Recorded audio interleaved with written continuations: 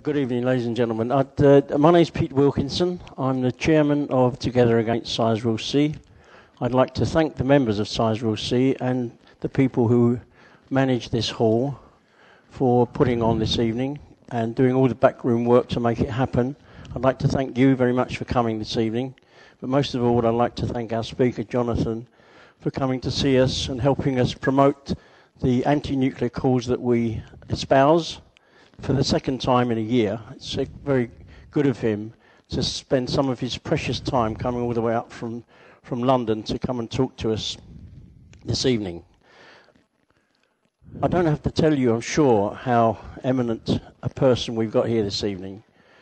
Jonathon's been a constant voice of criticism against the nuclear industry for many, many years, longer than I can remember, and I've known him for a very long time. He's an eminent writer, broadcaster. He's an author and commentator on sustainable development. He established Forum for the Future in 1996, which is a leading sustainable development charity with 70 staff and 100 partner organisations. It works not only in the UK, but is increasing its presence in the USA, India, Hong Kong, Singapore and Malaysia. He was Director of Friends of the Earth, my old organisation, from 1984 to 1990. He was co-chair of the Green Party. I'm not making this up, it goes on and on. He was chair of the UN Environmental Development in the UK from 1993 to 1996, chair of the Sustainability Southwest, trustee of World Wildlife Fund from 1991 to 2005, board member of the Southwest Regional Development Agency, and he is today co-founder of the Prince of Wales Business and Sustainability Programme, running seminars for senior executives. He's a non-executive of the Wilmot Dixon Holdings, trustee of the Ashton Awards for Sustainable Energy, and is involved in the work of many NGOs, charities as patron, chair and special advisor. He's Chancellor of the Keele University and visiting professor at Loughborough University. In 2000, he was awarded a CBE for services to the environment. We are truly privileged to have him here. No one else that I know deserves that award better than he. Please give a Suffolk welcome to Jonathon Porritt.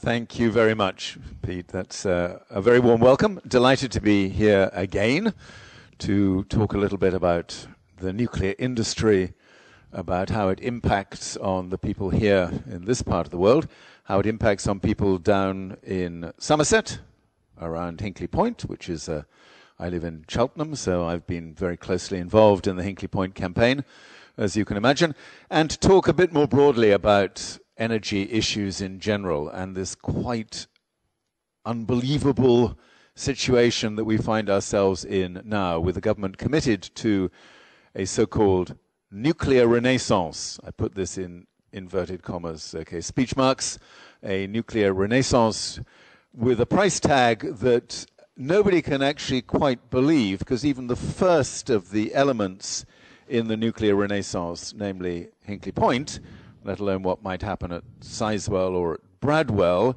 the price tag for the first element in the nuclear renaissance is so large as to stagger belief, and I'll come back to that in a minute. And secondly, of course, we have increasingly come to understand that we don't really need this renaissance anyway. We've got a brilliant energy renaissance going on here in the UK already and in the rest of the world in terms of renewable energy. So that's sort of what I'm going to be talking about. So coming up on the train this evening, which was, I love coming up on the train and catching up on my reading. And so I was reading this week's issue of New Scientist, because I'm not a scientist myself, so I have to constantly refresh myself in terms of understanding what's going on. On the same page, for those who read the New Scientist, this is page 5, I came across two little items that precisely capture where we are in terms of the energy debate today. So here's the first little snippet, which is a tiny story about the International Atomic Energy Agency, okay, which is the kind of global body that sits over the whole of the nuclear industry in all the different countries around the world. A nuclear power plant was targeted by a cyber attack 2 to 3 years ago, according to the Director General of the International Atomic Energy Agency. Yukiya Amano did not give any details of the cyber attack and was not allowed to mention the nuclear reactor, but told Reuters that the hack caused, quotes, some disruption, quotes, and that the threat posed to the nuclear facilities by the cyber attack was serious. So just store that one away, okay? Because we don't know very much about what the security forces all around the world are having to do to protect nuclear facilities against cyber attacks and cyber terrorism of this kind, because you won't be surprised to know they don't really want us to know about this for fear that we might get a little upset at the idea that all our nuclear facilities of one kind or another, including our reactors, are subject to that kind of cyber risk today. So that was a bit depressing, but then I scanned down the page and I came across the second article. Futuristic farms, first tomatoes. Now this may not seem an equivalent story in terms of the weight, but trust me, this is really good. Sunshine and seawater. That's all it takes, a vast new greenhouse in the South Australian desert to produce 17,000 tons of tomatoes a year. So here's the deal. I won't read the whole article. It's quite interesting. But they pump seawater roughly 2 kilometers from the ocean to this plant, which is in the middle of the desert. And in the middle of the desert, they've constructed what is called a concentrated solar power plant. So this isn't photovoltaic cells like we see here in the UK with the PV cells mounted close to the ground. This is a different solar technology which captures the incoming solar radiation and beams it onto this tower, which heats the water up to an incredibly high temperature, which produces steam, which then produces the electricity and everything else that they need. So this CSP plant is sufficient to desalinate the seawater that has been pumped 2 kilometers in from the ocean to produce all the water that they need to irrigate 180,000 tomato plants inside this massive tomato greenhouse. The solar power is generated by 23,000 mirrors that reflect the sunlight onto a 115-meter high tower on a sunny day, producing 39 megawatts of power. Now, to be honest, this stuff is getting more and more normal. Different breakthroughs of different kinds of solar technology in different parts of the world, creating solutions to different problems that confront humankind at every turn. This kind of story is to a penny now all over the place. And yet here in the UK, we're still stuck in this extraordinary world where we're told that the only solution to the UK's energy trilemma, and the trilemma, 3 things that have to be met at the same time instead of a dilemma, which are the problems about energy security, energy affordability, and low carbon, that the only solution to our energy trilemma here in the UK is more nuclear power.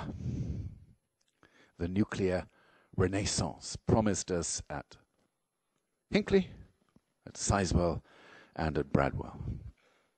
It is honestly very difficult. I'm really getting tired of this thing. I'm honestly just going to try hard. Not necessary to go there yet.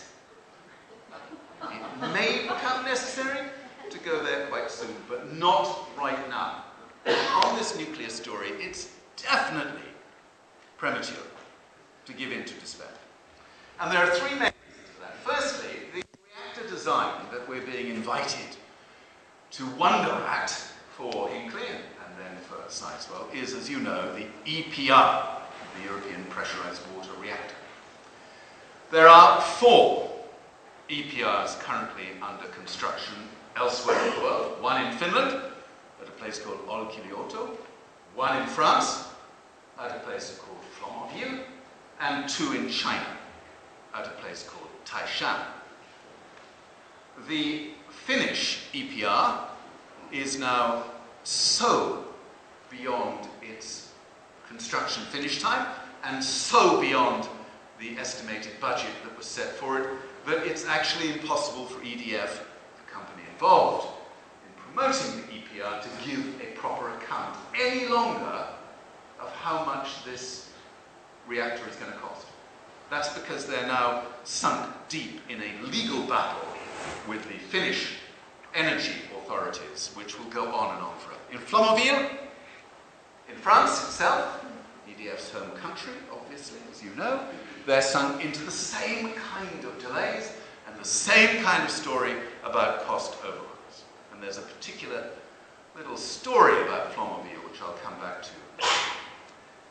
In China, to be honest, we don't really know how late the reactor delivery is. We just know that they didn't come on stream at the time that the Chinese authorities said that they were coming on stream. And of course, nobody knows the degree to which the costs are out of control in China. You never get to hear any of that stuff, which is why you'll never get to hear anything from CGN, from the Chinese nuclear company that is now involved in Hinkley and would of course be involved here at Sizewell. A very eminent nuclear engineer based at Cambridge University gave a speech about a year ago now talking about different nuclear technologies. He's very pro-nuclear, but he described the EPR design as unconstructable. Unconstructable.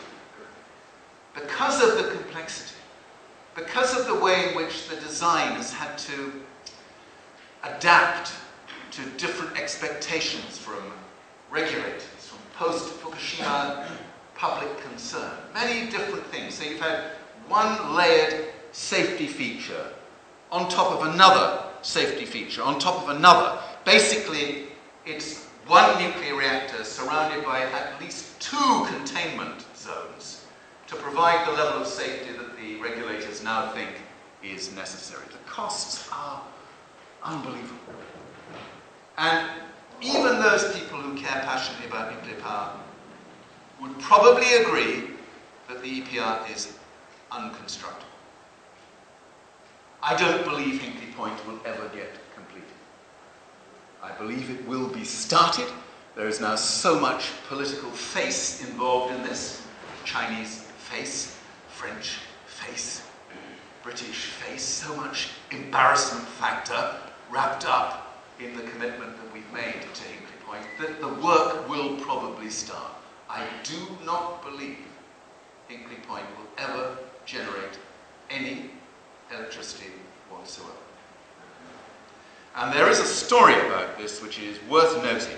In that complicated deal, the 3-way deal, Hinkley, Sizewell, Bradwell, there is a clause in that deal that says that if Flamanville is not generating electricity, putting electricity into the French grid by 2020, then all the commitments, the undertakings that the British government has given to EDF become null and void. Become null and void. Now, I don't think Flamanville will be generating electricity by 2020. In fact, EDF has recently downscaled its commitment to try and deal with the problems at Flamanville because it has so many other problems in its reactor fleet in France that it doesn't know what to do with it. So that's the first thing. It might give you a little bit of comfort. I agree that you shouldn't count too much on that, but it might give you a little bit of comfort.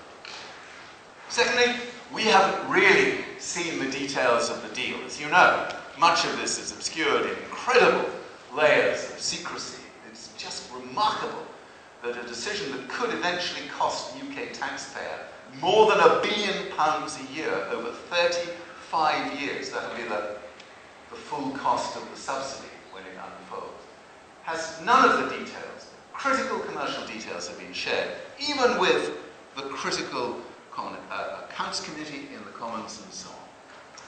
We don't know, for instance, what they're going to do about the nuclear waste at Hinkley Point. You might think that was a pretty important issue, given how much money we're paying today to deal with the nuclear waste from all our existing reactors, but no one has yet been able to say how the waste at Hinkley Point will be dealt with. So there are just so many things that still have to be sorted out. And at the same time as the government is trying to do all of this, the whole of the rest of the energy world is being transformed around it. And that's what I really want us to focus on this evening. I think nuclear technology is a desperately tired, old technology, incapable of meeting our needs for the future, massively expensive, quite problematic in terms of the risk that we run with it through security threats of one kind or another, hugely problematic. But the reason why it will fail is it cannot possibly compete with the new energy paradigm that is there for us to enjoy today. And I just want you to take time out from your kind of Sizewell blues, as it were, which are bound to be fairly prevalent, I admit, but just take time out from that and just think about what is happening at the moment. This new energy paradigm depends on just 4 things happening simultaneously. First, renewables going bananas at the moment, which is incredible. Secondly, incredible breakthroughs in storage technology, which I'll explain the significance of. Thirdly, unbeknownst to this government, it would seem, we're having tremendous success in actually building prosperity without increasing the amount of energy that we need. We're seeing a reduction year on year in electricity consumption. You wouldn't know that when you listen to the government. It constantly tells you the lights are going to go out this winter, whatever it might be. And fourthly, perhaps most excitingly, this dramatic series of breakthroughs in the way that we can distribute electricity through a different kind of grid structure. Not relying on great big central grid systems, but increasingly coming to use smaller scale mini grids all the way through to local area grids, which create a much more elegant, effective, cheap way of giving people the electricity services they need. So on each of those in turn, just on the renewable story, honestly, you couldn't write this stuff. I wrote a book called The World We Made, which I finished in 2012, and in that book I said that by the end of 2016 we would have had a complete revolution in solar power, and the world would have already decided at the end of 2016 that our energy future depended increasingly on solar and wind. Now, it seemed like a brave punt at the end of 2012. Right now, you would find that kind of projection everywhere. In the pages of the bloody Economist, which I take as a kind of bastion of really quite old-fashioned, orthodox economic thinking. In the pages of the Daily Telegraph, which I take as an even more orthodox bastion of conservative thinking. You will find these projections now to a penny. And that is for one simple reason. These technologies work, they're reliable, the quality that we're getting through wind and solar investments now is amazing, the return for investors is good, and the cost keeps on coming down. Every year. Every year. By 5 or 6% every year. In fact, the last 6 months have been dramatic in terms of reductions in solar power. Globally, this is. 2 huge deals have been done recently. Massive. These are massive deals. Multi-megawatt deals for new solar farms. PV-type solar arrays. In Dubai and Abu Dhabi, joint deal, and in China. And these two deals have set a new low price for solar that is competing any other single form of energy available in the marketplace today. That's in Dubai and Abu Dhabi, spot the kind of energy system of choice in that part of the world, and in China. Every year, the costs keep coming down. So much so that The Economist, in the recent report they did, they reckoned that by the end of 2018, more than 35 countries would have access to solar power at what is called grid parity, which means pretty much as cheap per delivered unit of energy as you'll get from any other source. That's extraordinary. That's extraordinary. Now, add to that, because of course, as you will have spotted, the sun doesn't shine at night. That's what the nuclear industry goes on and on telling us. Those nuclear reactors, they hum away night and day. The poor old sun only shines during the day. So it's a hopelessly inefficient source of energy for our modern always-on economy. And actually, to be fair, if we haven't found some really smart way of using the energy that's generated during the day at the time when we need it, which is often at night, then we're in a bit of a pickle. So the second most exciting thing is the breakthroughs in storage technology. I swear to God, nobody gets excited about storage. You have to be quite sad to get really excited about batteries until you listen to Elon Musk.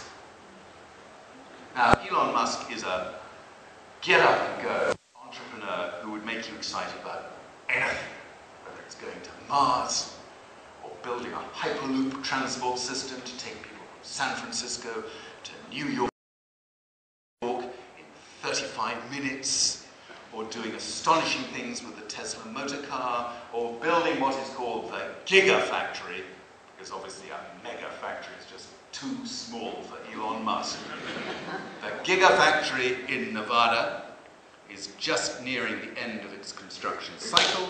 The first batteries will start emerging from the Gigafactory in early December, and these batteries are going to bring down the price point through the Tesla Powerwall. Got to get the terminology going here, okay? Got to get your adrenaline going. The Tesla Powerwall will start bringing down the cost of ordinary battery-based storage. It's just a box standard battery, to be honest. Smart box standard battery, but still just a battery, to a quite dramatic extent. And because Elon Musk has got out there and said, you know what, the future of humankind depends on storage. No one's ever said that before. Elon Musk, first person on planet Earth to say something as groundbreaking as the future of humankind depends on storage. Because this is Elon Musk's lesson to the masses, as it were, every single competitor in the world is now saying, you know what, we can do batteries better than that bloody Elon Musk. We've been making batteries for years, and in China, in Japan, elsewhere in America, in Germany, they're all saying, what's so special about Elon Musk and his batteries? We can make batteries more competitively, sell them cheaper, more reliably than Elon Musk. You've suddenly got a global marketplace in storage technology, which is something to behold. So anticipate this. Every year, from now on, cost of storage will come down as fast as the cost of solar power. As fast as the cost of solar power. So the combination of these two things means that every single person of school age here in Suffolk today should anticipate living in a home, house, or whatever, a yurt, for all I know, which will be pretty much capable of going completely off-grid. Not because you're a kind of hippie anarchist, but pretty much off-grid because you won't need the grid. You won't need all those electrons pulsing out from Sizewell, because the combination of energy efficiency, solar, storage, smart grid systems, local areas working together to create their own energy systems will be ubiquitous within the next 10 to 15 years. I am not on something tonight, okay? I'm not selling you dodgy moonshine about an energy future that has always been just over the next horizon, as it's been for me since I started this work more than 40 years ago.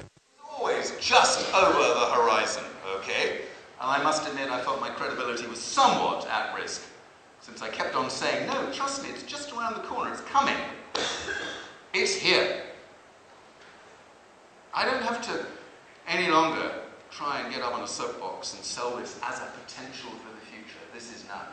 This is happening right now. Just look at the few little success stories if you want to test this out. Look at what's happening in Denmark, wind and solar combined together. Look at what happens in Costa Rica. Last year, Costa Rica isn't quite the world's first completely carbon neutral country. But last year in Costa Rica, 299 days out of 365, the country was powered 100% by renewable energy. 100% by renewable energy.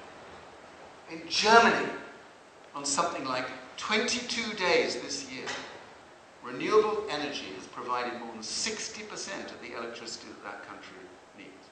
On a couple of occasions, it actually provided 100%, not for very long, but 100% of the electricity needed. So this stuff is not fantasy. This is happening. And it's happening just at the speed that people cannot understand. And I'm sorry to say, the people who seem least capable of understanding it are you-know-who. People sitting in Treasury, people sitting in the Department of Business, Energy and Industrial Strategy. No one quite knows how to pronounce the acronym yet, so we have to spell it out. Is it B's? Is it B's? Is it B's? We don't know. But in the Department of Business, Energy and Industrial Strategy, this reality is so far away from their thoughts of an energy secure future for the UK as still to be fantasy, not reality. So the truth is the UK is going to miss out horribly on this. We're going to miss out horribly because we still think we need great, big, clunky power stations connected to huge distribution systems, grid-based systems of the kind that we've grown up with and got very used to. And that nothing on the sort of field of innovation today is going to change that basic paradigm. Honestly, we're all a little bit, not all, just scanning the average age of this hall tonight, we're a little bit past getting too excited about technology. But if you're a young person today, and you're looking at what this means, it is utterly, you know I'm going to say it, electrifying. And it is electrifying. It's astonishing. It's a revolution in our lives, right now. Right now. So for me, this is something that offers more hope than just the fact that the nuclear industry will probably never get its act together. Because in a way, this emerging set of new opportunities, new technologies, innovation, new skills, building different sources of wealth for the future. And let's not dismiss the importance of what the nuclear industry does in terms of contribution to local economies, jobs, etc., etc. The new energy paradigm has to be at least as good in providing jobs and meeting people's needs in that way as the nuclear industry has ever been. And I'm absolutely convinced that it will be. Fascinating report from a rather remote body called the National Infrastructure Commission. The detailed analysis of what would happen if the government, so this is an advisory body to the government, set up by the government to advise the government, came out with a very interesting report earlier in the year, which it said, if we took energy efficiency and demand management really seriously, if we just said the prosperity of this country depends on putting these things at the heart of our industrial strategy, at the heart of what we need to do for our built environment, at the heart of policies to address pretty wicked problems like fuel poverty. If we did all of that and we committed to a 20-year investment period in efficiency and demand management, we would come up with 4 times the equivalent amount of energy saved rather than energy produced that Hinkley Point will produce, for a significant saving of £8 billion. Instead of 32 billion, it would be an expensive investment, but it would produce 4 times the equivalent amount of Hinkley Point. So, we're beginning to see this energy system change in front of our eyes. Okay. So for me, this is really exciting. But then, you're going to ask me, as soon as I sit down, so I might as well try and answer the question now. Okay, so if all of that amazing stuff is happening, and the nuclear industry is a kind of really, really sad cul-de-sac that is unlikely to make anything other than a marginal contribution to the energy needs of humankind in an ultra-low carbon future, why are we in the UK? Why are we still committed to this massive investment in a technology that almost certainly can't deliver the goods? What is going on? And you can imagine, as a dyed-in-the-wool anti-nuclear campaigner for a very, as Pete said, for a very, very long time, I look at what's happened at Hinkley Point and I ask myself, how is it possible for a government that has 1 or 2 rational and reasonable people in it, how is it possible to come up with a decision of that kind when practically everybody else thinks it's a ludicrous decision? And this is where it gets a bit murky, okay? This is where you probably have cause to take 1 step closer to the onset of despair. Because the reasons have nothing to do with conventional energy policy. And they have everything to do with a sad, nostalgic belief that the UK still needs to be a nuclear weapons power in order to command respect in the world and, to use the cliche, keep our seat at the table.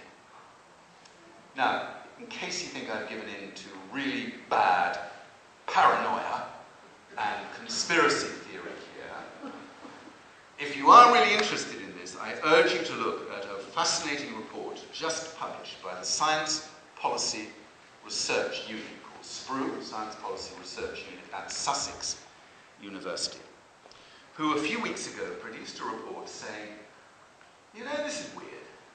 This doesn't add up. What are the reasons why the government might have decided to do this at Hinkley Point? And they go through every single one of the apparent reasons why you might do it. Energy security, far better ways of doing that. Keeping costs down, give me a break. Okay, it's the most expensive way of imposing more cost on consumers that you can possibly imagine. Low carbon, really? I don't think so. So they run through all the reasons why a government, coming from a rational position, might decide to put its eggs back into an already corrupted nuclear basket. And one by one, they say, there's no rational reason, there's no conceivable reason why the government would do it for this reason. So they then come to a very different conclusion, which is that we are making this huge multi-billion pound investment in Hinkley Point, and maybe in the future in Sizewell and Bradwell, because without that investment we cannot maintain a sufficient capability in nuclear skills to enable us to maintain and keep up our nuclear deterrent and the Trident system. And there's a very detailed historical analysis about the incredibly close connections between nuclear weapons and civil nuclear power even after the period when the two were meant to be split apart completely. Because at a certain point, back in the 60s, the government actually said, okay, still going to keep our nuclear weapons capability going, but our nuclear power industry now needs to be completely different, because actually we keep on building reactors that are more about producing plutonium than about producing energy, so we're going to get serious about producing real energy. There was meant to be a split between the two. And this Sprue report goes right back and looks at the way in which that split never happened. It never happened. And the nuclear weapons industry, our military capability, is still incredibly closely enmeshed with our nuclear civil industry. And when you're talking about skills, these are generic. You could go one way or the other. When you're using your skills as a nuclear engineer, you can go and use your skills at Aldeburgh to help build whatever we'll be building with our Trident replacement program, or you can go and use your skills at Sizewell C. But if you don't have a given reserve of professionals and skills in the industry, you can't do the weapons. So it's a really intriguing report, and I have come to the unfortunate conclusion that it is the power of the nuclear weapons industry, represented not just in the Ministry of Defence, but in big companies like Rolls-Royce and BAE, that has said to the government, you don't have a choice here. If you want Britain to remain an independent nuclear power, which is a bit of a joke, the notion of independence, but let's not go there tonight. If you want us to remain an independent nuclear power, you have to maintain a skills base. And the only way of maintaining a skills base now is to pump tens of billions of pounds into Hinkley Point. It's a very compelling argument. So let me finish by inviting you to enjoy the massive irony of what this means for the UK. A little bit lost at the moment, let's be honest. Not quite sure where we're going in terms of our destiny as a nation any longer. Just celebrate this one particular mega irony that has suddenly engulfed us, okay? So just go through the logic of this. So just buy the Sprue argument, okay, that we are building Hinkley, and maybe Sizewell, maybe Bradwell after that. We'll get on to some further discussion about this, because we have to maintain our nuclear deterrent capability. And one of the reasons why we still need that nuclear deterrent capability is to deal with prospective, aggressive superpowers such as China. You can see where I'm going with this. They do still do these scenarios about what uses a UK nuclear deterrent might be put at some point in the future. And one of the scenarios they play out is what would happen if China decided to eat Taiwan. Just be done with it as an irritant of its coastline and just gobble it back into the system. Despite all the promises from America and the Western powers that if China did that, that would be tantamount to a declaration of war. So they play these scenarios, and China is in these scenarios as a potential hostile power that we would, in that event, and possibly others, need to go to war with, including the possible threat of using our nuclear deterrent. Okay, that's position one. Now go to position two. Having decided we need a nuclear renaissance, in order to maintain our nuclear deterrent, we suddenly discover we haven't got enough money. So we have to go and find the money somewhere else. And the best place to go and find the money is China. So George Osborne makes 5 trips to China. 5 trips to China. With the biggest begging bowl in the world. To say, we have a great new investment opportunity for you. To come in with us, squeaky clean government, EDF, brilliant nuclear the superpower and build this wondrous new nuclear reactor on the Somerset coast.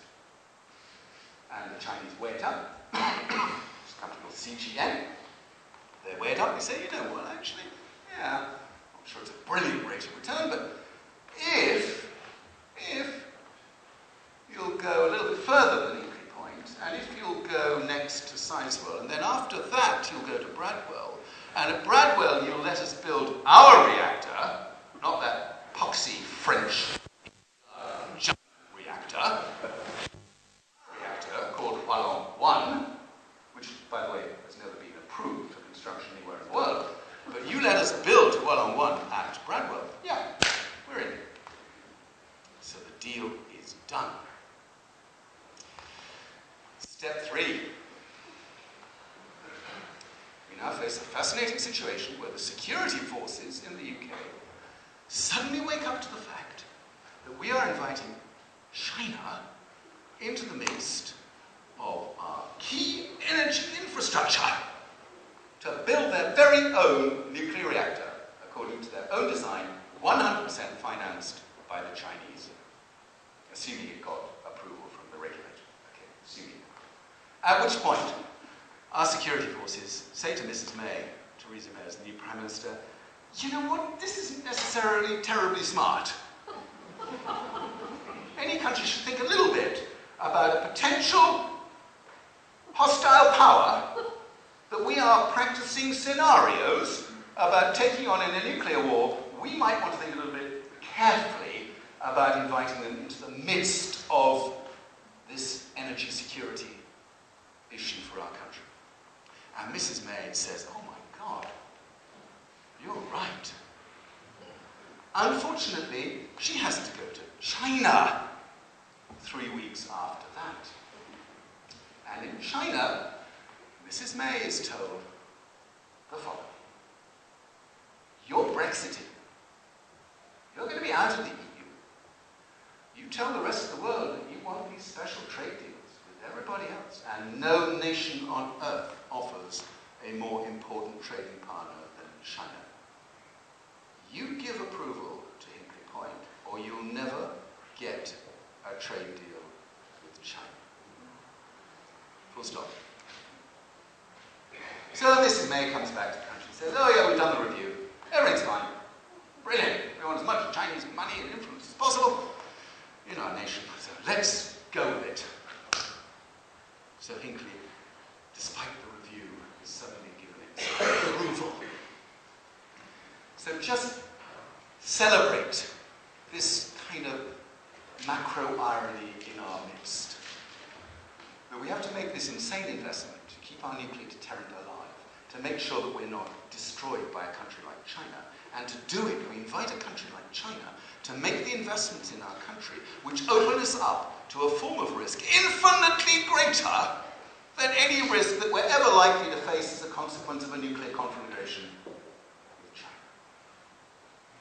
You honestly couldn't make this stuff up. You seriously couldn't. Now, I know I'm bearing my soul a bit here, and perhaps some of you are thinking, yep, Jonathan's getting on a bit. Slightly long in the tooth now, probably going into these conspiracy theories because he can't find anything else to do in the long days of an environmental activist's night, as it were. Trust me, I have not arrived at this place for any other reason than there is no other explanation for what is happening. And eventually people will, I think, get wise to this. Sizewell C will just evaporate as another crazy fantasy on the part of a government that had completely lost its senses. That's probably enough. Jonathan, thank you so much.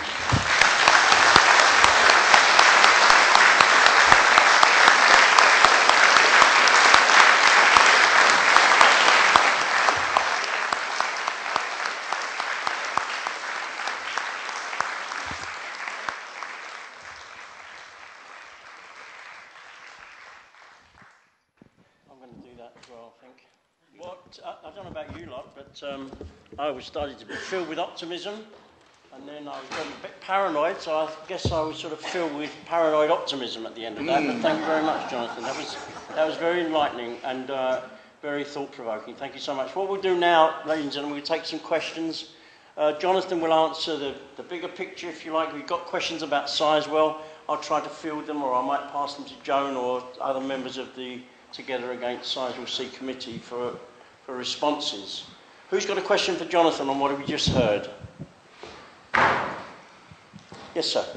The sun is shining somewhere all the time. Not here. Sorry, say again? I'm still dubious on batteries, and wonder if the money wouldn't be better spent on a gigantic east-west supergrid, so that we transfer powers from sunshine places to nighttime places. Yeah. As the Earth rotates. Yeah. I'm really understanding of that comment. I honestly used to be really doubtful about batteries because, you know, for all the obvious reasons. And then 5 years ago, I went on a visit to China. I was invited to go and look at... Yeah, sorry, I didn't make the connection. I wasn't invited to go and look at their nuclear weapons capability, but I was invited to go and look at some of the things they were doing on renewable energy. And one of the companies that I went to visit was a company called Build Your Dreams, BYD, which is one of the largest car manufacturing and battery manufacturing companies in the world, actually. It's the second largest in China, and it's vast. And I'm not saying I had a kind of epiphany, but I was certainly exposed to a way of thinking about this that was completely different, because the team of people that we were invited to talk to, which wasn't the bigwigs, they were the engineers, said two things. Firstly, China is asphyxiating. We can't give our citizens what they want, which is an opportunity to breathe. And by and large, that's a perfectly reasonable request for a citizen in any nation state. We can't do that. And we can go on closing power stations, but what we cannot do is stop middle-class Chinese wanting to buy cars. Because if we did, the consequences would be devastating. So we are going to have to go electric. We don't really have a choice about that, because clean internal combustion engine is going to take such a long time to get to that point. So we're going to go electric. And we're going to build better and cheaper than any other car manufacturer in the world. And to do that, we're going to have to crack the battery issue. And then they showed us their research. I'm sure they didn't show us anything confidential, don't worry. But they showed us the research unit in BYD, where they were just testing out something like 8 different battery designs, lithium ion, lithium air, different kind of technologies. They were playing with non-lithium type batteries, you know, the whole story. And I looked at that and I said, my God, how long does it take to get from a design of this kind to full manufacturing capability? And they said, well, it doesn't take very long, to be honest, because by and large, as long as we can provide the basics that the regulator needs, we can go into production very quickly. So their goal was to replace something like, I need to think carefully about this, something like 20% of the cars on the road in China, the internal combustion engine cars, with electric cars, 20% by 2020. And they're well on the way to doing that. It's up to about 6% now. But as you know, these things tend to go quite slowly, and then the curve goes a lot faster. I don't know whether they'll make it or not. But that, for me, was an absolute eye-opener as to the strategic importance of battery technology. So I became a bit more of a battery enthusiast. This is before I started listening to Elon Musk, before I was mainlining Elon Musk. You know, whenever I was close to the abyss, and you just have to say the mantra, stream Elon Musk. Just listen to Elon Musk, because he'll get you back from the abyss quite quickly. Because that man thinks there is a solution to every single problem on planet Earth. And they aren't all dependent on flying more and more people to Mars. Although I know some people who definitely would benefit from a trip to Mars right now. Definitely. So I do a lot of kind of Elon Musk up, as it were, in my dark moments.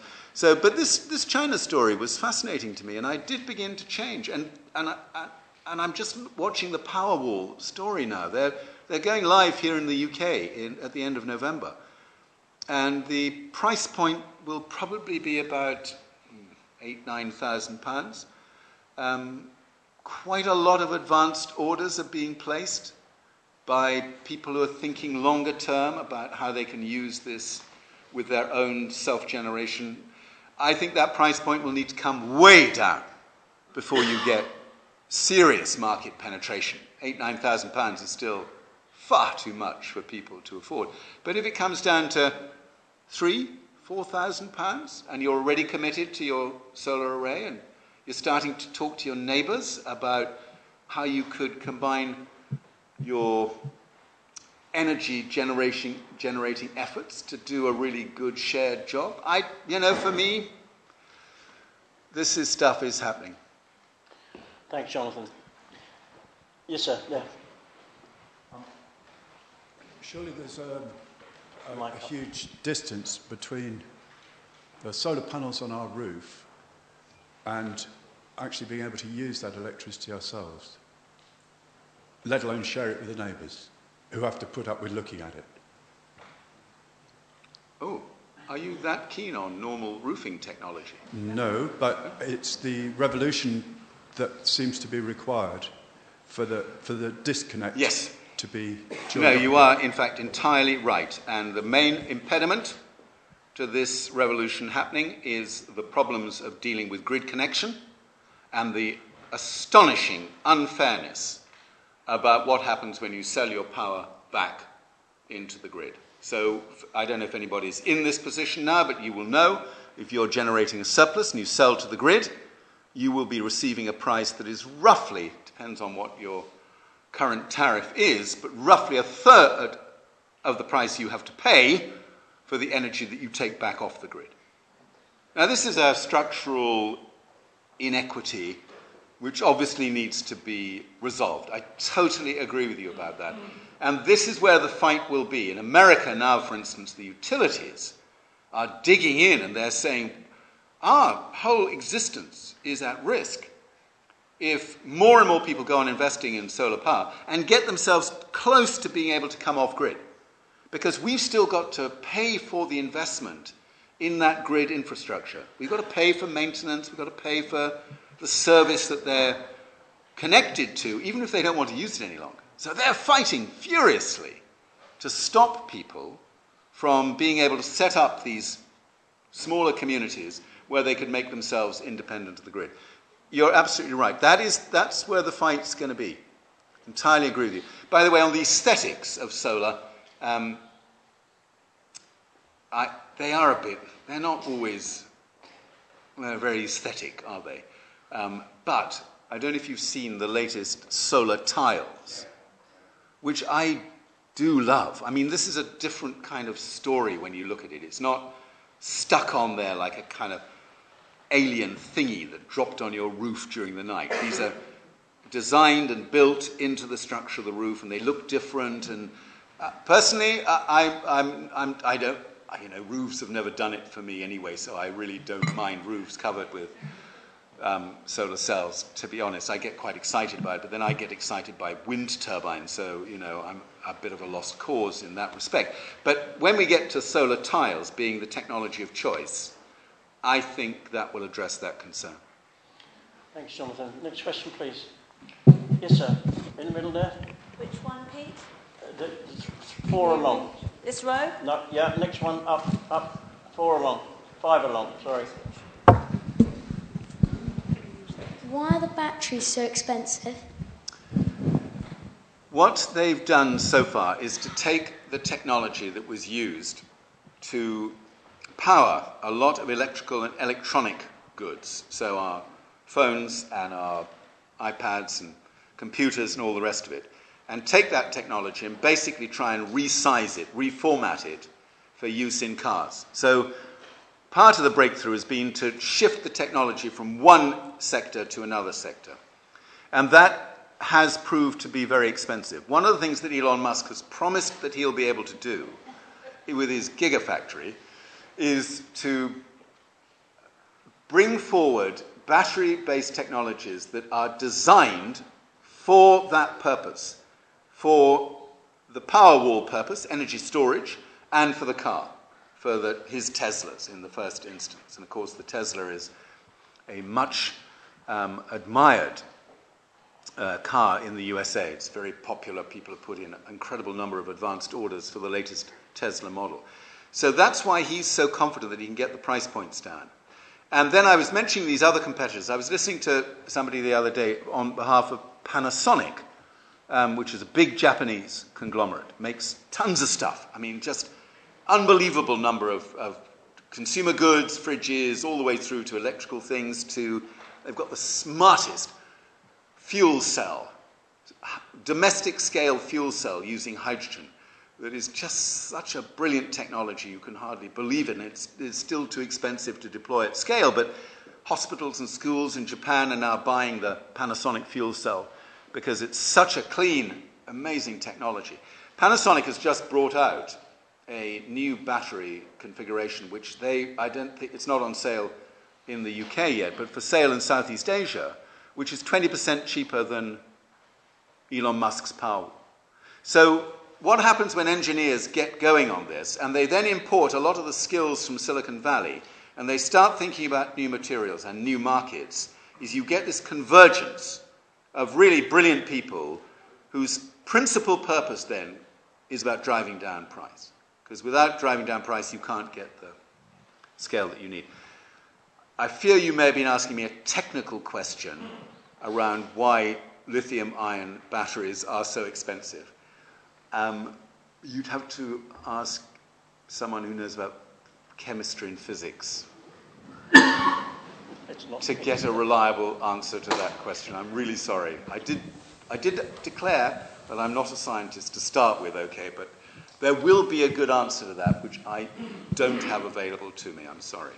That's okay, Jonathan. You're forgiven. Thank you, Jonathan. Next question, please. Anybody? Reagan? Reagan. I'll probably do it. Can you offer comments about where the other two GBU projects fit into the conspiracy? I mean, are they the fallback for EDF if China's incomplete? Okay.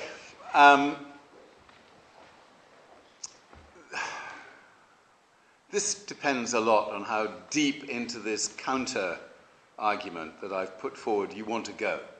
Because it was very interesting. The Chinese did not want to do just Hinkley Point. The negotiating position, they said right from the start, is, yep, we can come in at Hinkley and we can provide part of the gap, because don't forget, not all the money for Hinkley has been found yet. EDF still has to find a big slug of money, because there's nothing on its balance sheet, as you know. It's technically bankrupt. So they've got to go to the market and find an extra tranche of money. But the Chinese came in and provided roughly a third. And they said that we can do that. That's easy. But we're not just interested in Hinkley. We're interested in using the UK as a springboard for our nuclear expertise in terms of sales to the rest of the world. And they then went on to say that probably isn't going to be selling EPRs to the rest of the world, because we're building our 2 EPRs in China at the moment, and frankly, they're at Turkey.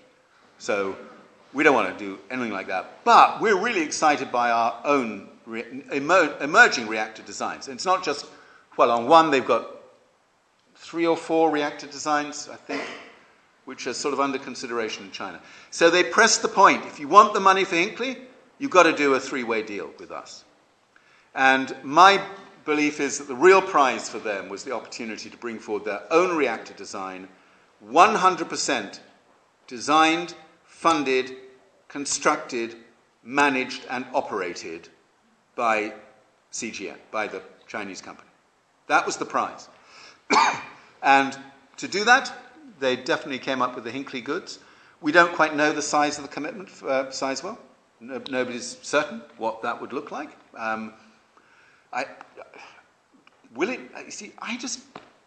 You look at the deal for Hinkley Point, so much money has had to be produced to make Hinkley work as a deal. Could they do it all over again for Sizewell? Another £1 billion a year on consumers' bills to do the same at Sizewell as they've done at Hinkley? Really? You just think at some point consumers are going to say, you promised us that hard-working families, because that's Mrs. May's favourite trope, but hard-working families would not be disadvantaged by the deal that we're doing on nuclear. Now, we're disadvantaged to the tune of £1 billion a year. Nobody disputes this figure, by the way. This is absolutely agreed by everybody. Would they do it again for Sizewell and then again for Bradwell? £3 billion a year to keep 3 reactors ticking over? These sums are off any known scale of credibility. At the time when we're using less energy, costs are coming down, efficiencies are increasing, the amount we'd have to pay for Hinkley and the amount we'd have to pay for Sizewell then becomes a far higher proportion of our total energy bill because we're getting all the benefits of efficiency and increasing the benefits of cheaper renewables. I don't think it adds up. I admit I may be trying to persuade myself. Pete, what's the sort of thinking about the cost of Sizewell C? I mean, it's... Well, we're nowhere near understanding the cost, sorry. Excuse me? More expensive than Hinkley. More expensive than Hinkley. Well, absolutely, yeah. Okay. But there are, I don't know if you agree, Jonathan, there are parallels between what's happening now with this nuclear renaissance and what happened in the 80s. Yeah. In the 80s, Thatcher wanted one pressurised water reactor a year for 10 years. She got one. She got Sizewell. Yeah. And the city killed the rest off because it was just so expensive. And now we've got a situation where we've got this nuclear renaissance. Hinkley is the forerunner. Maybe they'll get Hinkley to save face, as Jonathan was saying earlier, but hopefully the rest will fall because it's just a ridiculous proposition to go beyond Hinkley. Well, even Hinkley is a ridiculous proposition, but they may have to go that far in order to keep their face, as Jonathan was saying. Is there any more questions, please? Yes, down there. Thank you.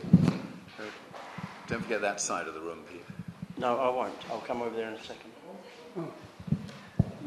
Thanks. I'm going to make 2 points. I'm going to cheat. I think the conspiracy starts with access to the grid, or not, it goes on anyway, because access to the grid is controlled by the big 6. Yep. There's a book of 1,000 or so pages with vast numbers of rules that you have to abide by to get access to the grid to sell electricity. Those rules are written by the big 6 and controlled by the big 6. Is that better? Controlled by the big 6, which means basically that clean energy is told in many parts of the country, in the southwest, for instance, that there's no room in the grid. Yep. And therefore, it's a conspiracy by the big 6 to keep out clean energy. And so I think one of our demands must be a merit order, that the clean energy gets first access to the grid and polluting energy gets last access to the grid. I think that's the first thing to break the conspiracy. The second thing to break the conspiracy is to end the ridiculous situation whereby it is illegal, as you said already, to sell electricity to your neighbours unless you have a supply licence. Yep. That costs you in excess of £1 million. Yep. So you can't do it. And the third part of the conspiracy is the current subsidy situation. You've mentioned the £1 billion a year for Hinkley C, yes. But there's also the subsidies given to renewables and fossil fuels. In 2014, the government subsidy to renewables was 3.5 billion. The government subsidy to energy efficiency was $500,000. The government subsidy to polluting fossil fuels was 26 billion. In other words, 7 times that given to renewables and 104 times that given to energy efficiency. So I think there's the 3 elements of the conspiracy. That the subsidies are favouring pollution, that access to the grid is controlled by the big 6, and even if you get past the 1,000 rules that you have to abide by, you have to pay £1 million or £2 to get access to the grid. And it's that we have to break. Yep. Thank you, Ron. Totally agree with you, and actually it is remarkable when you look at these figures of what it would cost you just to begin to get this system moving at scale around communities. So let me give you a little snippet of where they're doing it rather differently, which is in... actually, I'll give you the California example. There's a couple of brilliant examples in Germany, but in California now, where they have woken up, a bit late, by the way, to solar. They're now going absolutely all guns blazing on solar power. There are now a number of schemes where houses that are in those kind of, you know how the Americans build some of their suburbs. They're separated from the rest of the suburb, 30, 40 houses in a little enclave. Not necessarily gated communities, but you know, they're sort of self-contained. There's a scheme that I read about in New Scientist just a few months ago, which is where 32 houses in one of these enclaves has decided they're all going to invest in solar power. And these are big houses. You know, America builds big houses. At the same time, they're going to invest in batteries. And they're going to create their own local grid. And they're going to use a new technology called blockchain to establish a trading system. Blockchain is being used all over the place now to provide people with encrypted data, totally secure, totally transparent, to anybody involved in that trading network. And they're going to use this new technology so that every single transaction, when someone is purchasing, selling, using, charging, whatever it might be, will be instantly transparent between all the members of this community.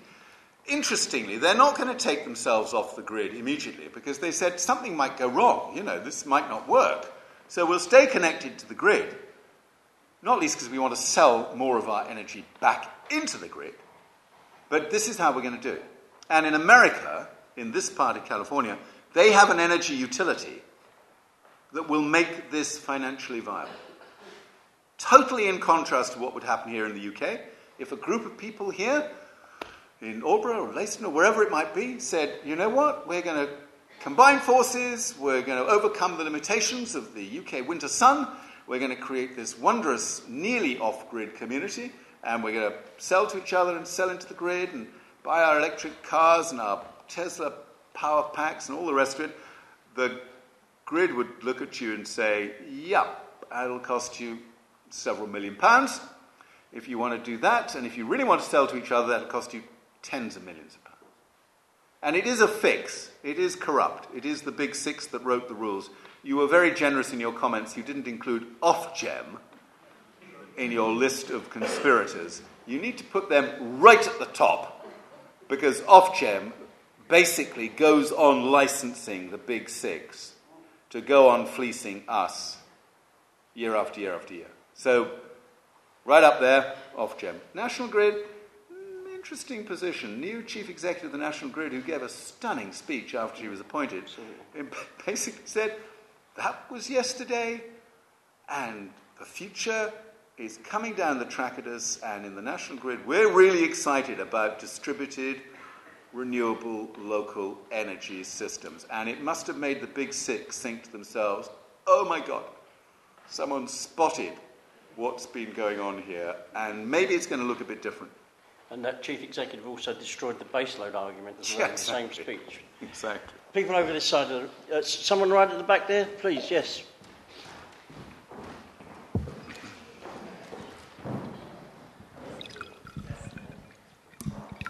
Thank you, Jonathan. A couple of points. Firstly, because you've been advising government, I wonder whether you can give us any idea as to when and how we can get sight of this devious agreement on Hinkley Point so that we can see all the dirty linen that's in there and perhaps wash it in public and have a Mayday to explain it. The second point is you've talked about the expensive technology, the EPR, that doesn't work and costs the earth. What about Wilver, where we've got the Japanese coming in under the radar and offering a technology that's been developed, I think, in the States? I think it's the Westinghouse reactor, which seems to be already going ahead there at considerably less cost. Is that going to be a way that the government is going to look to solve this problem rather than get into bed with EDF and go down the tubes with it? Yeah. On transparency at Hinkley Point, I I have no idea. I mean, they've managed to keep this thing under wraps on the basis of commercial confidentiality all the way through, and I don't think that's going to change. So unless we have an Edward Snowden figure lurking in the bowels of Department for Business, Energy and Industrial Strategy, I honestly don't know if we'll ever get to see that. I mean, even the Commons Accounts Committee was not given access to these figures. The National Audit Office is about to produce its report on the economics of Hinkley Point. A bit late, you might say, and therefore safer for the government. But that will shed a little bit of light, actually. I think that's due out in November, December, something like that. Certainly before the end of the year, so that might help. And you're right, we shouldn't get fixated just about the EPR and about Chinese reactor designs. There are many other reactor designs. You mentioned Toshiba and what's going on with the Westinghouse designs. Still to go through the design approval process. But you're right, it's being pushed ahead. It is apparently a lot cheaper. It might well provide an alternative to the ongoing fiasco with EDF and Areva, because Areva is now, the construction company is being absorbed back into EDF. It might well give the government some let out. And then, of course, you've got lots of enthusiasts for fast breeder reactors still, after 40 years of people trying. Pete and I can't help laughing a bit about this, because throughout our lives, at one time or another, someone has said, this would be the answer to all our problems, because if we had a fast breeder reactor, we could use all our nuclear waste. And then we'd have a lovely closed loop, a circular system. It's so elegant and wonderful. And every single country that has tried to do this, Russia, China, the UK, America, France, I mean, literally, Japan, 3 weeks ago, Japan said, we are now axing our fast breeder reactor program at Jeonju. Gone. Finished. And Japan's been one of the most enthusiastic countries for fast breeder reactors. Some people are very keen on what are called small modular reactors that power our nuclear submarines. Honestly, these enthusiasms, they keep popping up, and then somebody says to them, yeah, so it might take about 15 years to get to the point where we could build one of these things. We're not sure how it'll work. So, look, I don't want to... I've been very careful, and Pete will remember when I was at Friends of the Earth, I got into terrible trouble. I mean, really, really terrible trouble with our local groups network. Always a force to be reckoned with. Which I helped develop. I know. Damn you. Actually, it was our local groups network. That's still the heart of Friends of the Earth to me. But I invited this character called Jim Lovelock, who some of you will have heard of, to come and give our big set-piece lecture in Friends of the Earth called the John Preedy Memorial Lecture. And I loved the ideas that Jim Lovelock was coming up with, the Gaia hypothesis and all the rest of it. I still think he's the most amazing man. But he was and still is something of a nuclear enthusiast. And so I got tons of letters from distraught local groups saying, what was Friends of the Earth? What was I doing as director of Friends of the Earth, inviting this known nuclear proselytizer into the heart of the Friends of the Earth network to corrupt the brains of anti-nuclear activists? And we had a special board meeting to decide whether the invitation to Jim Lovelock should be withdrawn. And I had to argue and say, look, we're a grown-up organisation. We can listen to arguments that we don't agree with. Part of being a properly progressive organisation is not just to provide your own echo chamber. Listen to what other people have to say about these things. And if it's Jim Lovelock, he's not going to talk about nuclear power. He's going to talk about lots of other things. But if he wants to say a thing or two about nuclear, we know how to deal with that. So in the end, the board said, no, let's do it. And local groups protested outside the... Oh, my God. Anyway, sorry, I do love Friends of the Earth still, but it was a bit different in those days. But what I said when I was at Friends of the Earth is, Friends of the Earth must never, ever, ever say that nuclear power is an inherently immoral and wicked technology that we must cease to have any dealings with at all, because you just can't. For all I know, there may be some brilliant person sort of thinking about Elon Musk and the Gigafactory, thinking, you know what? I've got a really brilliant idea about nuclear power. Who just cracks all these problems about nuclear power. There may be somebody out there that does that then delivers a safe, reasonably affordable, ultra-low carbon, non-corruptible, make the list go on and on, nuclear technology that provides us with an extra sort of arm in this need to get to an ultra-low carbon future. I don't know. Who knows what innovation holds for the future? So I've always said, don't say no to everything nuclear for all time, because that's stupid.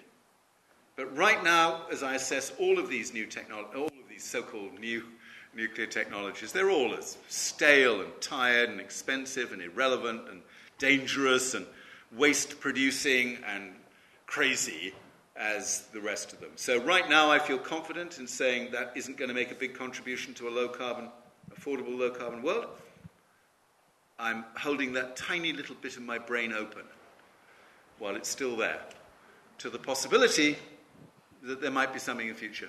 Now, not everybody in the anti-nuclear movement agrees with me on that. They want the whole thing done and dusted, go for renewables, go for smart grids, go for what we've got available to us now, drive the revolution, at which point nuclear becomes irrelevant. And I'm happy about that, obviously. I'm not out there investing in crazy new nuclear solutions, I can assure you, but I don't want to be part of a movement that is closed for the wrong reasons to new possibilities. I think the problem is at the moment that the balance scales are in the other direction, aren't they? There are huge problems associated with the current incarnation of nuclear plant. Exactly. And that's not being addressed at all. I mean, it's totally unethical from my perspective that we are prepared to generate highly radioactive, intensely hot, spent nuclear fuel waste with nowhere for it to go. Nowhere for it to go at all. And we're passing it on to future generations willy-nilly without even giving a thought to it. And they're the sorts of issues that the industry doesn't want to engage in, it seems to me. Absolutely. Can we have another couple of questions from this side of the room? Just let me deal with people over here first. Any questions from this side of the room, please? You find a woman too. Yeah. Go ahead. Yes, go ahead, please do. It's in the same vein as the gentleman at the back asking about the reactors being proposed to be built by Hitachi. A lot of people say that those are likely to come online before the EPRs do. I think that's probably quite likely, but that whole story, I read very little about it, and I was wondering if you could shed a little bit more light on it. Shedding light. Yeah, shedding light and the nuclear industry, not a good combination, really. Not a good combination. I mean, honestly, we are, I'm not saying that we don't get to hear anything about what's going on with these other proposals, because there are many other, not many other, but there are 4 other sites in the UK that are theoretically zoned for nuclear power of one kind or another. It's extremely difficult getting the basics. All we know is that all of these reactor designs are going to have to go through this reactor design approval process. And as soon as they're put into that process, it's a 2-year, 3-year process. It usually takes 3 years. Expedited, it can be done apparently in 2 years, if our nuclear installations inspectorate was fully up to strength. And what we now know about our inspectorate is that they are massively under-resourced. They've been losing nuclear engineers because as the old engineers have come to the end of their life, end of their career. I was thinking about the lifetime of a reactor, sorry. That's a very bad analogy. As they've come to the end of their career, it's harder and harder for the NII to replace them with younger, graduating nuclear engineers who've got any kind of experience working in the nuclear industry at all, because these nuclear reactors, they don't employ many people. I know people get very concerned about jobs and all the rest of it. Actually, when you look at the numbers of people employed, it's not a huge number, as you know. So we're not really providing enough experience for our nuclear engineers to come through the system. So expedite it, maybe. 2-3 years approval process, who knows what might happen then. And in that process, light is shed on the reactor designs, especially when we're talking about Westinghouse, where their designs are approved for use in America already. You see how easy it is for two dyed-in-the-wool anti-nuclear activists to disagree. I'm not going to disagree with you too badly, Jonathan, but the Office of Nuclear Regulation, which Jonathan refers to, is something I know quite well. I've been contracted to them for a long time. And the last meeting that we had with them, they announced that the government had told the Office of Nuclear Regulation to ensure that in the course of their duties of regulating the nuclear industry, their regulatory duties did not hamper the commercial viability of the industry that they are regulating. That's the first thing. And the second thing is that if you ask the Office of Nuclear Regulation for any of their documents that they've used in approving a particular design, you have to ask for it under the Freedom of Information Act, which they can wriggle out of by saying it's commercially confidential. But if you do get any documents, you can find that about 80% of the documents are redacted. They're just blank pages, black pages.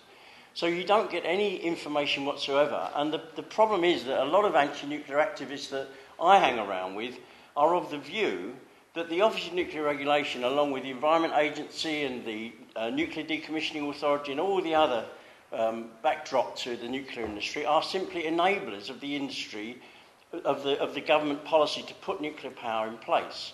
And you look at the way in which the generic design assessment, which is the process that these reactors have to go through, is carried out, and you'll see that it suddenly and magically starts to speed up as the government puts down a deadline for the final design approval.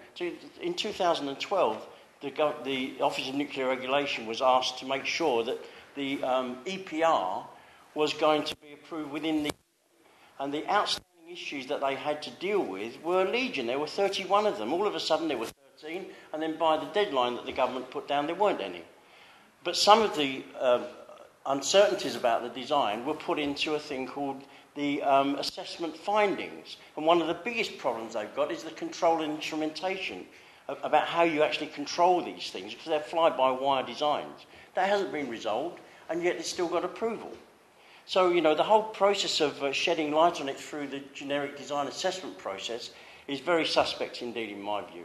And I think the Office of Nuclear Regulation have got a lot to answer for in the way in which they carry out these projects. Okay, so I withdraw everything I said about shedding light. Thank you very much. Let's call it shedding redacted light on the problem. I thought there would be a day when you listen to me. So any more questions? One at the back there, please. And, lady down here first. Let me just take this lady, sorry. Why don't we invest in nuclear fusion rather than nuclear fission? And I think the end product of nuclear fusion is hydrogen. Am I right? Well, nuclear fusion.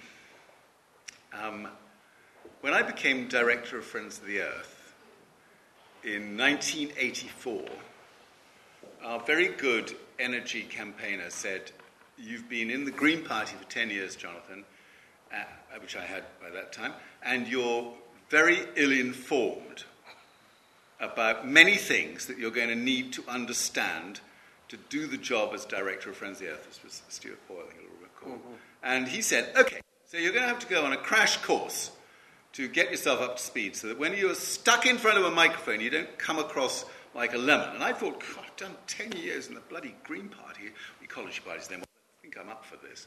But anyway, one of the places I had to go was to look at what was happening at Aldermaston and to look at what the research programme was at that time from the UK government in nuclear fusion.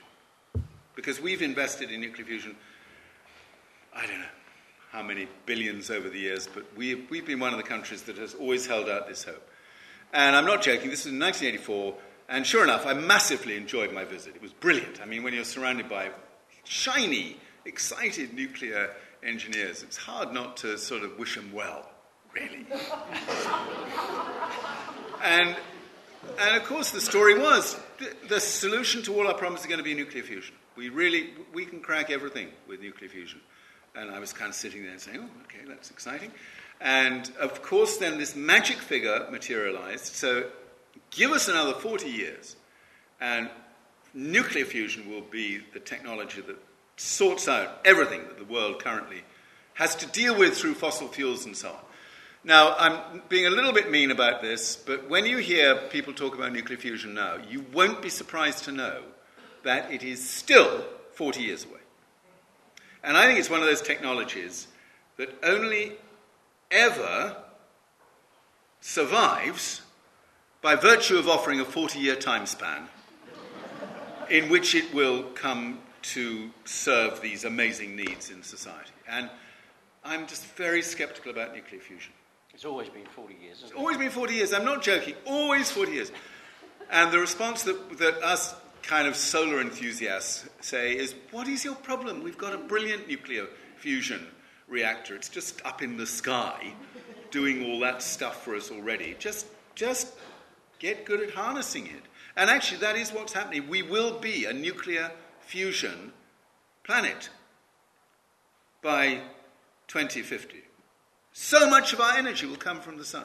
Well, all of our energy, apart from geothermal and other things, but almost all of our energy comes from the sun anyway. But we will be a fusion power planet by the time we stop digging up old solar energy out of the ground and learn to use the incoming, real-time solar energy from the fusion reactor in the sky. We will be. Ladies and gentlemen, it's nearly 9 o'clock. We don't want to exhaust Jonathan. He's done us proud so far. Can we have just 2 more questions? And Should we take 3 more questions? 3 more questions? All together, and then I'll answer them all together. Okay, that's a good idea. Yes, so you at the back, please. Yeah. Gentleman at the back there, thank you. Thank you very much for coming, Jonathan, and please. I'd like to make a comment. In 1989, we had 70% of councils against Sizewell C. We also had a 57,000 petition against the Sizewell C station, and the CGB, who were then in control, inverted commas, dropped it within a month. You mean Sizewell B? No, I mean Sizewell C. Okay. In 1989. They were also wanting that. So that's what stopped that one.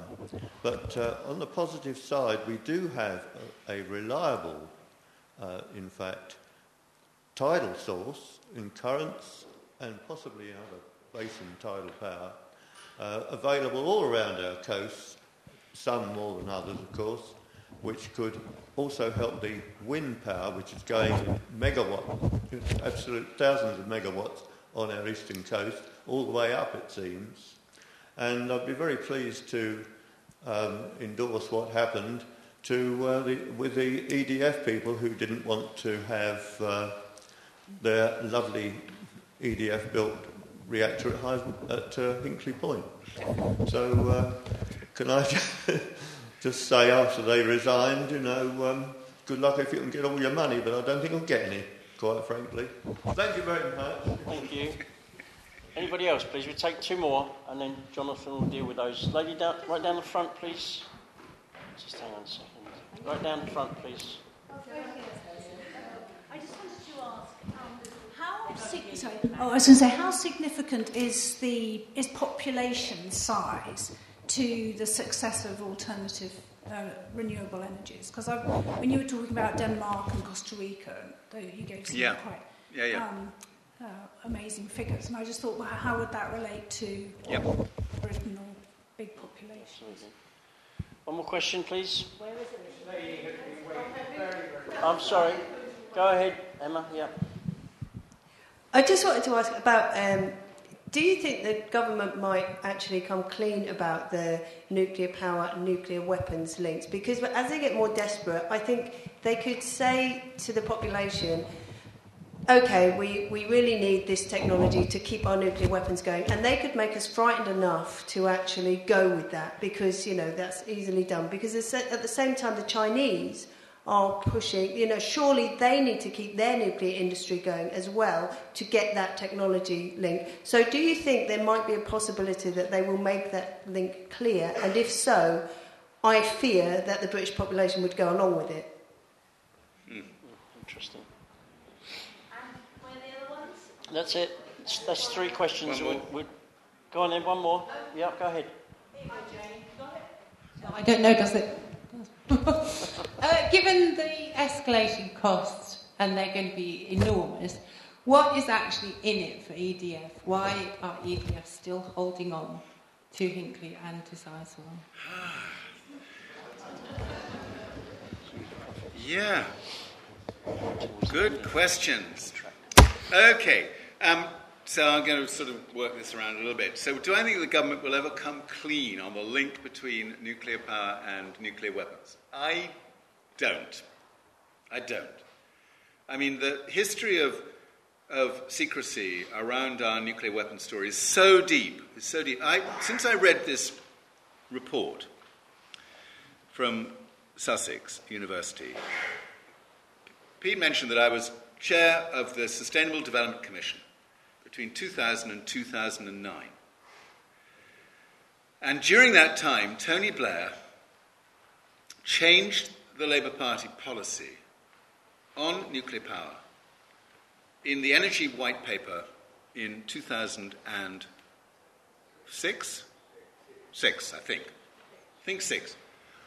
And we'd been very involved. The Sustainable Development Commission was invited by the government in 2002, 2003 to advise on nuclear power. We'd done all of this stuff.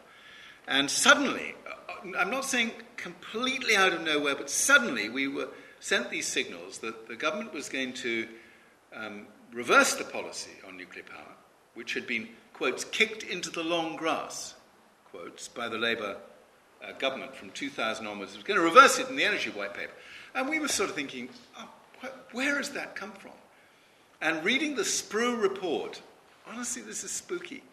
Because one of the things they pick up on is the discussions that took place under the Labour administration in 2002 and 2003 as the early plans for renewing Trident were first under discussion. I obviously knew nothing about that. I was an advisor to government. They had no reason to tell me anything about this. But I had no idea that meetings of that kind were going on at that time. So I think secrecy is so deep in the DNA of this industry. I don't think the government would dare to come clean, to be honest. You may be right that the British people might still vote for a nuclear deterrent at almost any cost. You may be right. I don't know. I don't know. I hope not. So talk of coming clean. Why would EDF still be pressing ahead with this seemingly crazy plan? Because the government has given them a completely cast iron profits, inflation-proofed profits for 35 years. So assuming they can get the bloody thing built, which would be bordering on a miracle, by the way, assuming they can get it built and pumping out the electrons, from that point on, they bear all the risk during the construction phase. Okay, this was the deal, that they would have to bear the risk together with the French, the other French investors, and the Chinese. They bear the construction risk, but from that point on, we're in clover, mates. You know, it's fantastic. It'll help us pay off all our debts in France. It'll be amazing. So just get the thing built at any cost, and it'll be okay. And this is the rationale. This is the rationale. As well as which the French government has told EDF they're not going to build any new reactors in France. Okay, so our government, which owns us, by the way, majority owner of EDF, our government's not going to let us build any more reactors in France, so we better find some other sucker country which will let us build some reactors there. So, hey, that's how that one works. Does it matter what the size of the country might be from the point of view of renewable energy having this big scale difference. It is easier to do it with smart, smaller countries that have got a sense of their own common purpose. I mean, Denmark started investing in community-owned renewables 30 years ago. Amazing story, and I say community-owned renewables because something like 60% of the wind power in Denmark is owned by local communities. Not owned by big energy companies, it's owned by local communities. An astonishing percentage of the renewable energy in Germany is owned by local people, by cooperatives, by small companies, by Greenpeace. Greenpeace owns great chunks of renewable energy generating capacity in Germany. So instead of having these vast, big energy companies, the big energy companies in Germany only have 40% of the total renewable energy market. Only 40%. The rest is owned by municipalities, co-ops, etc., etc. So it does help having smaller units, but it's not the be-all and end-all. The biggest investor in renewable energy today by a million miles is China. Sorry, keep coming back to China. They are just investing sums of money you can't believe in wind and in solar. And because they've got massive capacity in their PV manufacturing companies, these vast companies that have fed cheap solar to the world, they're essentially subsidizing the rollout of solar now in China to an extraordinary degree. I mean, you don't mess around in China. The central government in China offered a, quotes, competition, quotes, to see which Chinese cities would be the first solar city in China. And 12 cities were told that they were going to be the first solar cities in China. And lo and behold, they are en route to becoming the first solar cities. And you don't have a planning issue. If you're a citizen in China in a solar city, you get solar cells on your roof, whether you like it or not. So it's a slightly different deal, but you don't have to be a small country, you can be a big country. But I think we'd rather do it the Danish way, wouldn't we, than the Chinese way, probably. Which brings me on to Dong. Dong Energy. The acronym Dong stands for the Danish Oil and something Gas Company. What's the N stand for? Can't think of it. National something or other. Yeah. And there was a time when Dong was a 100% hydrocarbon-based company. It just did oil and gas. And then, for various reasons, it had to diversify. Extraordinary story, this. Had to diversify. Started rather grumpily putting money into wind, because that was the easiest thing to do. Danish government promoting it. Got quite brave, decided then to do some offshore stuff, and is now one of the world's most successful offshore wind companies in the world, building these huge offshore wind arrays, which are quite amazing to behold. Dong came up with a statement a month or so ago, 6 weeks ago, in which they said, why are you all so excited about Hinkley Point? We could do Hinkley Point with 3 big new offshore arrays. We could do Hinkley Point, and guess what? We would get it delivered for you by, say, 2018, maybe 2019 if, the weather's bad and installation vessel, because you've seen the latest size of offshore wind turbines now. These are monsters. I mean, these are just unbelievable. These are 10 megawatt turbines now, so the blades of these turbines are just massive. So the installation vessels are hugely expensive, and obviously there aren't that many of them in the world today, so it might take a tiny bit longer. Hinkley Point, best estimate, 2030 completion date. Best estimate, 2030. That's EDF's estimate. That's EDF's estimate. So Dong is sort of saying, don't panic, guys. Even if Hinkley doesn't work, we've got this amazing technology that is proven, that is starting to deliver the goods for the UK. You've seen how our renewable energy percentages are going up. And for me, we are still a world leader in offshore wind. We're not a world leader in very much any longer in the renewable space. We're still a world leader in offshore, and actually it is going to become a very big contributor to our low-carbon future. Bigger, I'm sorry to say, probably than tidal, because tidal is always a bit of a problem in terms of environmental impacts. Again, have to make yourself unpopular occasionally. When I was chair of the Sustainable Development Commission, we did a big report on a tidal barrage on the Severn Estuary, and we came out in favour of a tidal barrage because it's 8% of the UK's electricity. Yes, it has significant environmental impacts, but it generates completely predictable low-carbon energy for the best part of 100 years. And for all we need the small stuff, we also need the big stuff. So tidal is controversial at the moment. The biggest favoured proposal is for a tidal lagoon, Swansea Bay tidal lagoon. There's a big review going on in government by Charles Hendry, former energy minister.